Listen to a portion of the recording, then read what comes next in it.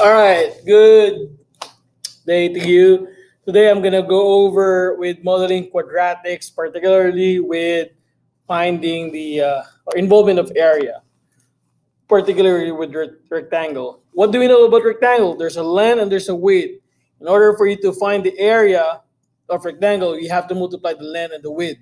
But before we go there, if you can see here, if you please make sure that you get the right code for each class. This is the third period and this is second period code for Desmos. Okay, I'm gonna go over with it. Maybe not all, but please try to make sure that you pay attention here. Okay. All right. Let's go ahead and let's use one. All right here. So here, modeling area problem. For the most part, the area length times width is the one that we're going to use for rectangle. Okay, we multiply the sides in order for us to find the area of a quadrilateral or a rectangle, like we're saying. So first, a rectangle with a width of 5x plus 2 feet and a length of 2x minus 1 feet has an area of 100 square feet. So what we need to do here, we need to type in y is equal to, what is the meaning of this one here? We have a rectangle here. This is the length and that's the width. The length here, according to the problem, is 2x minus 1. And the width here is 5x plus 2.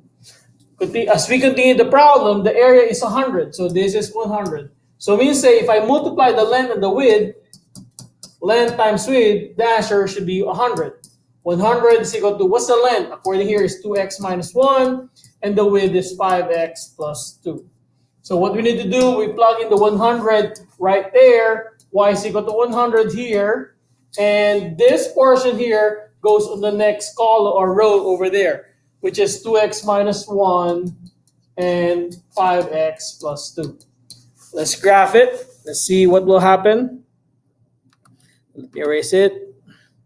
So type in y is equal to 100. Okay, you cannot see the graph yet, but you will later on. 2x minus 1 and 5x plus 2. All right, you see the graph there, but you cannot see the entire one. You probably need to minimize it. Okay, there you go. I need only the positive values of x here, which is this one here. You don't need this negative 3.14 because we only need the positive. Okay, so I need to remove that one. And over here, I will copy it down to make sure. I need the nearest 10, so one decimal place is good. So 3.2, I'll type in 3.2, comma 100. Okay, now as we answer the question here, what is the positive value of x? So the answer there will be, going back here, what's the positive value of x here? 3.2, right? Based over here. So here is going to be 3.2.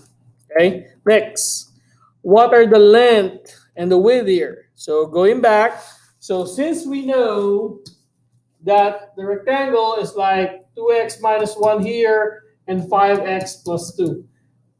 Since, according to our answer, the value of x is 3.2, we will plug in the 3.2 right there and right there. That gives us 2 times 3.2 minus 1. And what's the answer? Using our calculator here. So 2 times 3.2 minus 1, that gives me 5.4 feet. Don't forget the unit. And this one here is 5 times 3.2. Plus 2 will give me 18 feet. Get it? So in other words, we just have to plug in, So the answer here, what are the dimension or what are the length? The answer will be 5.4 feet by 18 feet. If you want to be very specific, so what is the length? I think I need to go back. The length here is, go back. The length is a 2x minus 1, so therefore the length is 5.4 feet and the width is 18 feet here. Get it? That's kind of easy, right? Let's move on here.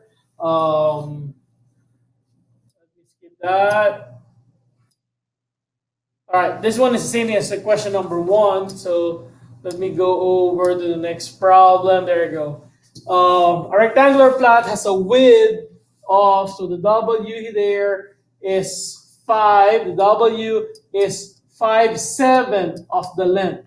This is the meaning of 5/7 of the length. Okay, so if the W here is 5/7 of the length, what do you know about the length? So the length remains as the length.